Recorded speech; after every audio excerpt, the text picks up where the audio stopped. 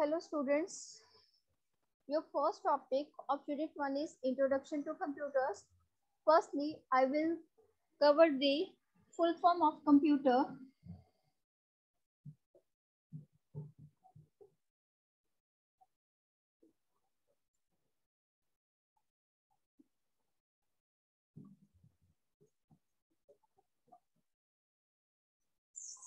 C stands for Common, Oriented, Machine, particularly used for trading, education, entertainment, and research. With this definition, or you may say with this abbreviation, your application also get covered. That computer is a machine which is generally used for trading purpose, that is for the business purpose, for the education purpose, or for the research purpose.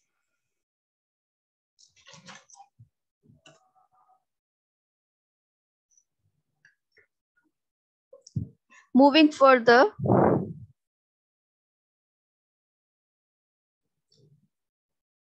as the diagram show, you will give input to the computer, you will process the input, and you will get the output.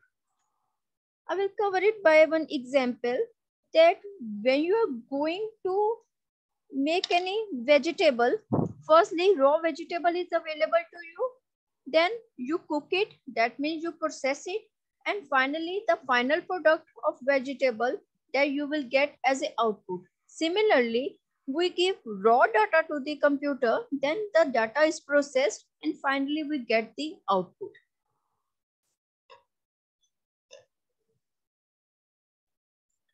Classification of computer. Computer is divided into three parts. One is analog computers, digital computers, and hybrid computers.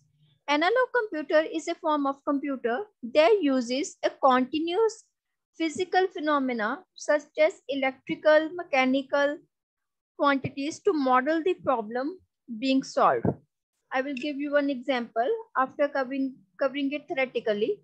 Then comes a digital computer, a computer that performs calculations and logical operations with quantities represented as digits, usually in a binary number system. That is called the digital computer. Then comes the hybrid computer. Hybrid computer is a combination of both analog and digital. A combination of computer, those are capable of inputting and outputting in both digital and analog signals. A hybrid computer system setup offers a cost-effective method to perform some complex simulation. I will give you one example.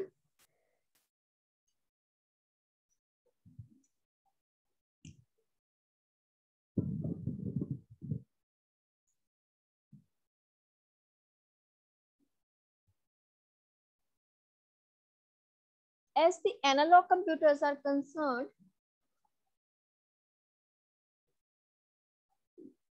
when you go to the hospital and use the ECG machine, over the ECG machine, you can check there is some form of wave is there.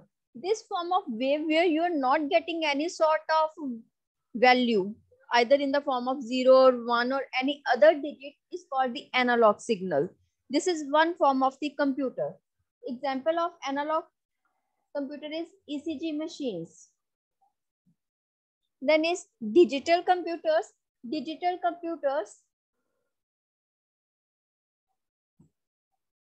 when you are going over the road and check out the traffic light timer, the timer decreases or increases in some form, in digital form. That is the example of the digital computers. That is the traffic light signals. Signal timer, I will use the word timer is here. Okay. Then comes the hybrid computer. Hybrid says it is the combination of both, that is of the analog as well as the digital computer.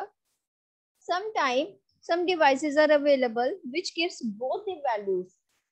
When you are going to check the temperature, some thermometers are available which gives value as well as signals. These are the example some thermometers. These are the example of the hybrid computer.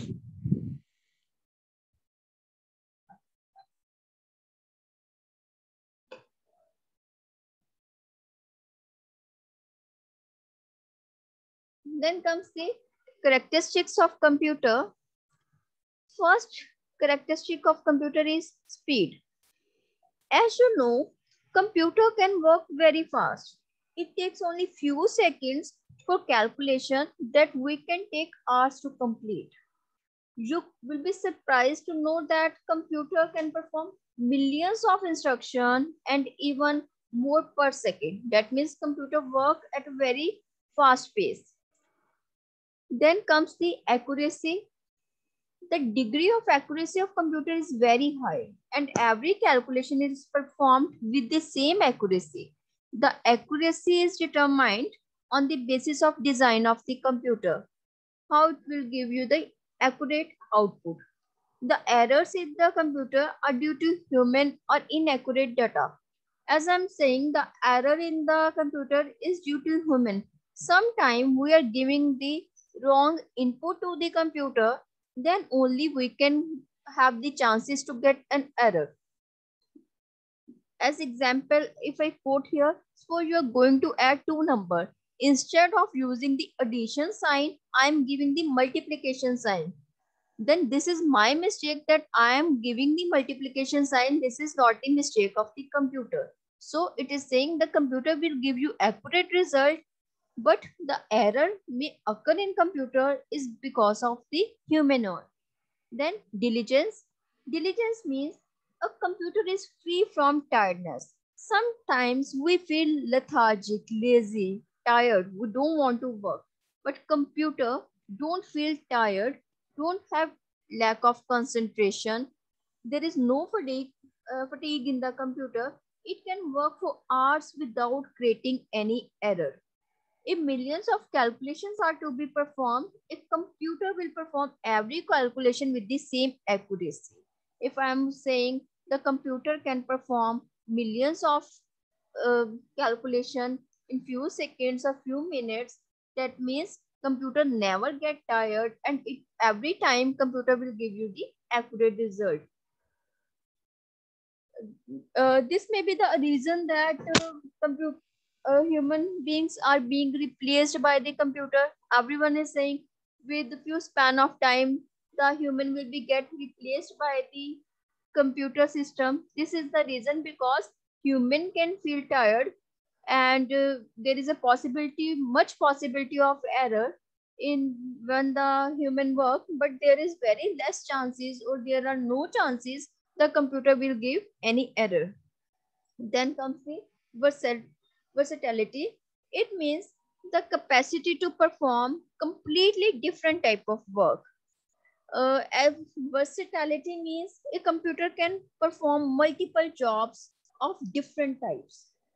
One thing is you can do your office work while using the computer. You can use your you can use the computer for your entertainment as well. You can use the computer for your study purpose. You can use the computer for communication purpose. That means computer can play different type of roles at different timings. Then the power of remembering. There is some memory available in the computer. That means the power of storing any amount of information of data is there. Any information that can be stored and recalled as long as you require. It depends entirely upon how much data you want to store in a computer and when to lose or retrieve that data. As you know, we can delete some items from the computer. If we don't want to delete it, we can retrieve it. We can put it on our computer for many years until and unless we delete it, the computer will store in it. Then is no IQ. Computer is dumb machine. Computer has no personal IQ. It cannot do any work without the instruction from the user. User means without us, without human. Only we open the computer, we uses the computer, then the computer work. It generally it performs the instruction at very high speed and accuracy. It is you to decide. It is that means it is human to decide that what you want to do and in what sequence. So a computer cannot take own decisions as you can. Then is no feeling. Computer has no emotions. It doesn't have any feeling or emotion, taste, knowledge, experience. Thus it does not get tired even after long hours of working. Then comes last point is storage. The computer has inbuilt memory which can store large amount of data. If I'm saying computer has power of remembering, that means power of remembering is only possible if there is having some storage capacity in the computer. As you have must heard about a hard disk, the RAM, the capacity of hard disk 1 TB, 500 GB. This is the capacity that how much data a computer can store. You can also store data in secondary storage devices such as floppies, which can be kept outside your computer and can be carried to the another computer. Floppies is one of the example. I will give you example. The latest thing is portable hard disk, your pen drives that is called USBs. Okay, where you memory cards where you can store your data and you can plug that particular device to any other computer, to any other mobile device, to any other device where you want to retrieve that data. Then comes the application or uses of computer where you can use the computer. First field that where we use is the computer is education. That is very much required field where we use is the computer. Getting the right kind of information is a major challenge, as is getting knowledge, as is getting information to make sense. College student spends an average of 5 to 6 hours uh, in a day while using the computer. So that we must say that during the exploration of internet, you can get some study material related to your academics, and online courses are available where you can get the information. Some videos are available where you can get the information. That means computer can be used for the education purpose. Then comes the health and medicine. Computer technology is also using in the field of medicines. All medical information can now be digitized. Even you can check, some apps are available, pharma apps are available where you can online order to your about your medicine. That means some software is now available in the computer that find out the disease. As there was a word like expert system when I told you about, it is about the artificial intelligence. It that means as the health and medicine field are available, a patient will directly go to the computer instead of going to the doctor. Online pharmacy facility is available. The patient dictate about his or her problem, and the computer respond as a doctor to the patient about that particular disease and suggest the various remedies that the patient should follow. Basically, these type of softwares are developed. There is no any doctor in uh, has been put in the computer. There are some softwares are available that helps the patient for remedies. Then comes the science.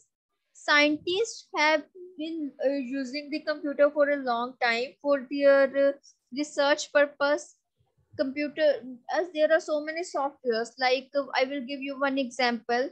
a MATLAB, that is very important software for the research purpose, that is also used in your field as well for implementation of research work. The internet-based collaborative laboratories are available in which the researchers all over the world work together for research purpose. Then comes the business. With the pandemic COVID-19, you can find out the business is running only over the internet, as there is no physical business is there. All the persons are using apps and various internet websites for enhancing their business. That means it is very much clear that computer is used can be used for the business purpose to enhance productivity. And with this, the competition is also increased. Even the sales persons for retailing, banking, stocking, stock market, all are using the computers. Then comes the recreation and entertainment. Recreation and entertainment, that means in movies, computer generate graphics, give freedom to the designer, so the special effect, even the imaginary character can play part in making movies, videos and commercials. And we can say that recreation restaurants are involved here. When you go over the restaurant, then there are computer system which generate bill for you, then that could directly calculate the cost of your purchasing and print a receipt. That is recreation. And then comes the government. In various government department, either it is traffic department, tourism department, broadcasting department, aviation department, any other department related to the government, computer is must thing. Then comes the defense. In the defense field also, some missiles are constructed, or the prototype of missiles. Prototype means a dummy sort of a simulator which works like a missile, that this particular missile will work like this. They are using the computer field, or they are using some software which helps the defense department for their future work or their future product. Then comes the sports. In sports, computer compile sell tickets for sending for selling online tickets. Computer is used for training programs and diets for the athletes. Some diets plans can be suggested by the computer system. Similarly, again, the software are available over the computer system which help for the uh, sports person to perform various activities. Then comes the advantages of computer. People are using computer for paying their bills, managing their home budget, or simply having some break and watching a movie, listening to song, or playing computer games. This is the first advantage, or we may say that the application that we have covered are the advantages of computer. The second advantage is online services like Skype or other social media websites are used for communication and sharing purposes. This is another example of the computer system. Computer can be used as a great educational tool. Students can have access to all sort of information over the internet. Some great website, Wikipedia, Code Academy, Khan Academy, Byte Notes are available that helps the students as well as the professionals. The computer is being used in every field of life such as medical, business, industry, airline, weather forecasting. When you check about the advantages of computer, you can find out all the advantages are related to the applications of computer. Whatsoever the application of the computer are the advantages of computer. Then comes the disadvantages of computer. We have already discussed that in some fields it is possibility that human beings will be get replaced by the computer system. It may lead to the unemployment. Then wastage of time and energy. Sometimes we spend our number of hours in front of computer just by exploring the internet or for a chatting purpose. This is wastage of time and energy. Then is data security. When there is some attack over the system, it may breach your personal data. A hacker may breach your personal data. Then this is disadvantage of computer. Computer crime. Definitely there is a one dark web is there which may lead to some crime purpose and which involve people over the crime using the computer. Then comes the privacy violation. Sometimes people use data of the other people which is not protected. Suppose you have used your password, but you have shared your password with your friend. He is using your password and it is not protected. There is some privacy violation is there. This is disadvantage of computer. Then is health risk is there. By spending so much time in front of the computer may lead to disorder of hands, wrist, elbows, eyes, neck and back. It may prove as a risk for your health. Then impact over the internet. The computer manufacturing processes and computer waste are polluting the environment. The waste part of the computer can release toxic material which may lead to death of some birds as well as some animals that sometimes they consume their products as which may lead to their health effect. Then comes the block diagram of the computer.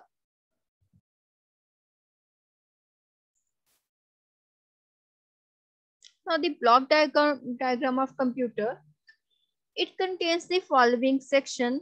First is the data, then storage unit, then central processing, information, and data flow or control flow.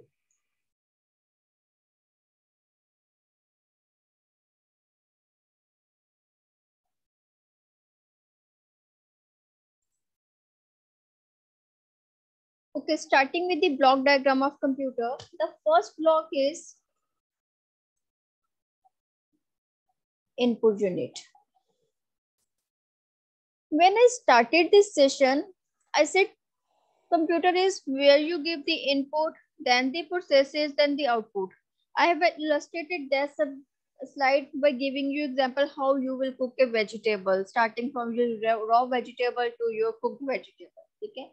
Similarly, when the input unit is there, there is data. Data means if I write here HANE, you won't be able to understand what does it mean. This is my data. Then how I will process is input unit is related to the storage unit. Under the storage unit, we are having secondary storage and primary storage. Secondary storage means you must have heard about CDs, USBs, hard disks, floppy drives. Okay? These are the secondary storage device. Storage unit is there. That means anything related to memory is there. Primary storage is there. RAM or ROM is there. This is our primary storage. Okay.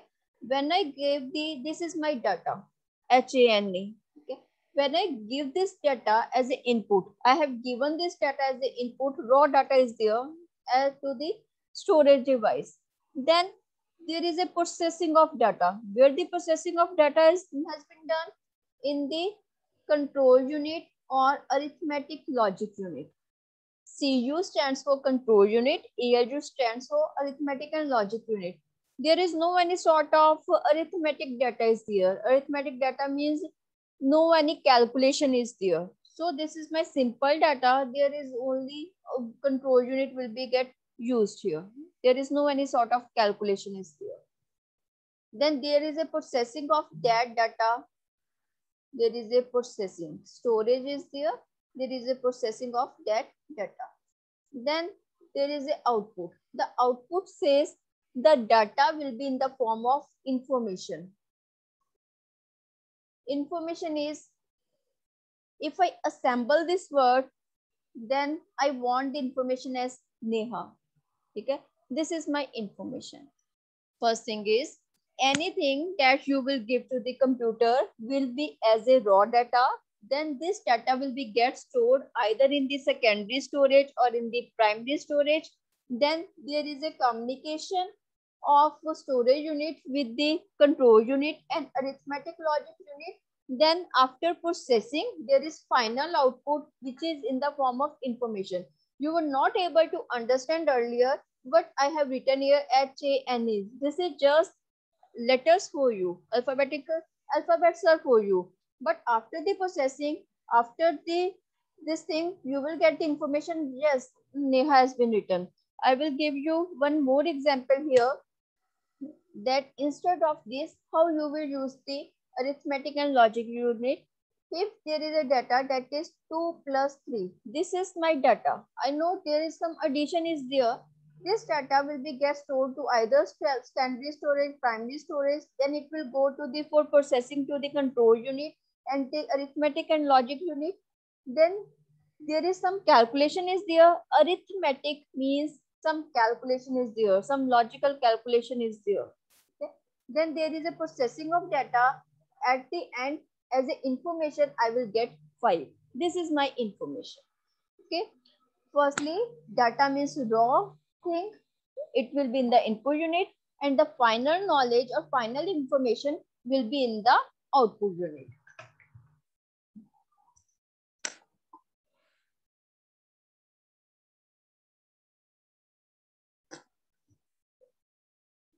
Here comes the data, information and knowledge. Data is a name given to basic facts such as names and numbers. Information is data that has been converted into a more usable or intangible form. Knowledge is arrangement of information and classifying information of the same type or the same topic. As in the example, you can check data is here -2, 4, -3, 10. Then there is arrangement of data in the ascending order. You can check -3 is the lowest one, then -2, 0, 4, 10. This is just an example. Then the final data will become the information that with this I'm not able to understand that data is here for me, just numbers are there. After sorting, after arranging in some order, then I can find out the information that yes, the data is in the ascending order.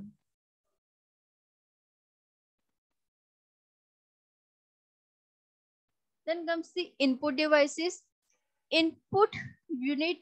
In the input unit, we can only provide input to the computer system by using the input devices.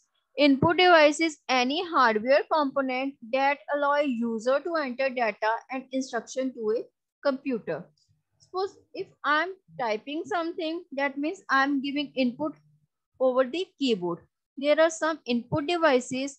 Keyboard is one of the device that you generally use. Then the mouse, that is a pointer device that you use.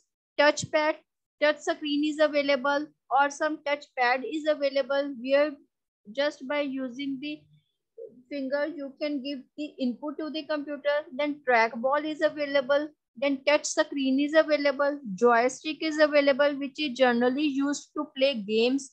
Barcode reader, when you go for shopping, you can find out just some barcode is available over the product. The shopkeeper generally scan that barcode reader and find out the price of that particular product. This is also input device. It scans the barcode and get the output over the monitor. Okay. OCR is there. Optical character reader is there. OMR is there. Optical mark recognition is there. Particular mark is there. Then light pen is there. Some phones are available with the stylus is there. You can give the input by using that light pen. Then scanner is there. When you scan anything, the scanner also work as an input device. This is some pictorial representation of the devices, input devices. This is keyboard. This is numeric keypad. Numeric keypad is generally available over the ATMs. Then pointing device, mouse is there. Remote control is also input device where you give input and get the output over your TV screen, over the LCD, LED. Then the joystick, which is used to play game. Then the touch screen, which is generally used by you when you use the ATM machines. Scanner is there when you scan anything. Graphic tablets is there. Then microphone, I'm giving the input in the microphone. You are listening me, that means you are using your speaker, which is working as an output. Then digital cameras is one of the example. Webcam is also an input device. Light pen is also an input device. Then comes the output device. Output device is any piece of computer hardware equipment which converts information into human readable form. Some examples are monitor, printers, plotters, speakers. Monitors are used by you. You are aware about the printers where you can get the printouts. Plotters are like where you get big printouts, which is very large in size as compared to your printer. You can find out the flags are there. Flags is not printed by the printers. They are generated by using the plotter. It is also one form of a printer, but size is very huge where you can get the printout which is of big size. Then the speaker is one of the output device. Here is some example of output devices: monitor, printer, speakers, headset. Projector is output device. Plotter is this form where you can get big size printout as compared to your printer. Then comes the storage devices. Further, storage devices, the devices which are used to store data or information in a computer system are called the storage devices. There are two types of storage devices: primary storage device and secondary storage device. When we covered the block diagram of the computer, the input is given to the storage unit. The storage unit contains the primary as well as the secondary storage device. Here we will discuss in detail that what is the difference between primary storage device and secondary storage device. Firstly, primary memory or primary storage device. The primary memory is temporary.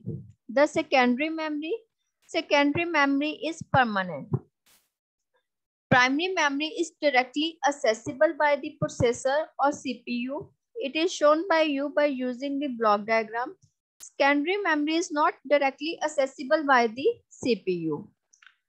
Nature of parts of primary memory varies. RAM volatile in nature, ROM is non-volatile in nature. Secondary memory, it's always non-volatile in nature.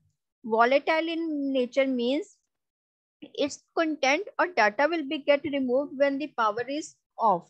So you are working over something and suddenly there is a power off, then your content will be get removed.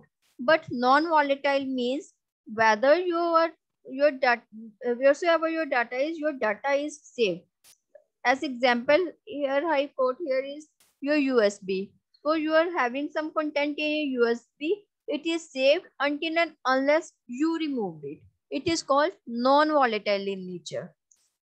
Primary memory devices are very expensive than secondary storage device. Secondary storage devices are less expensive as compared to primary memory devices. Primary devices are semiconductor memories. This is under the how the manufacturing technique is involved.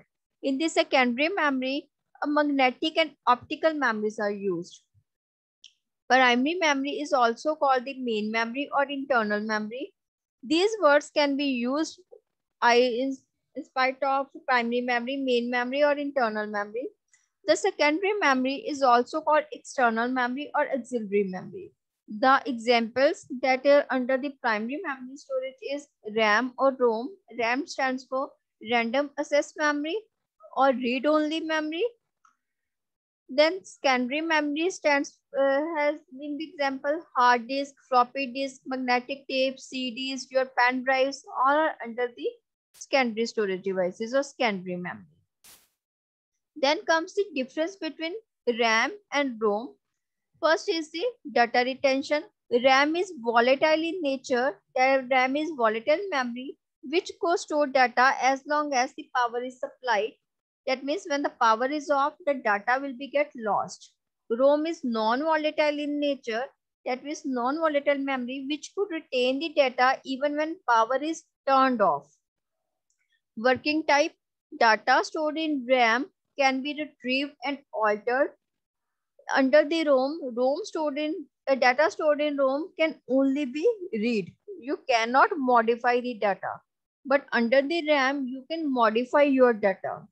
Usage: RAM used to store the data that has to be currently processed by the CPU temporarily.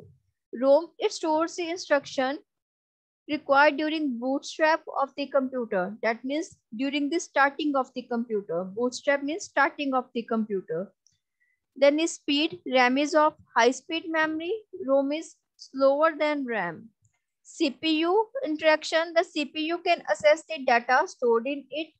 Under the ROM, the CPU cannot access the data stored on it unless the data is stored in RAM. Size and capacity. RAM has larger size with high capacity. ROM smaller size with less capacity.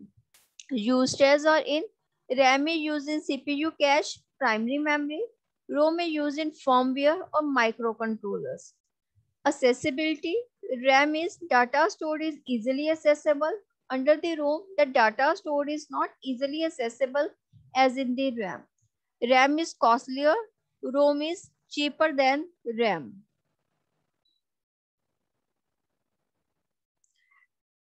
Next comes the classification of memory. The types of memory include RAM and ROM. That is further divided into RAM is further divided into SRAM and DRAM. ROM is divided into PROM, EPROM, EEPROM. All these type of memories we will cover in our next session.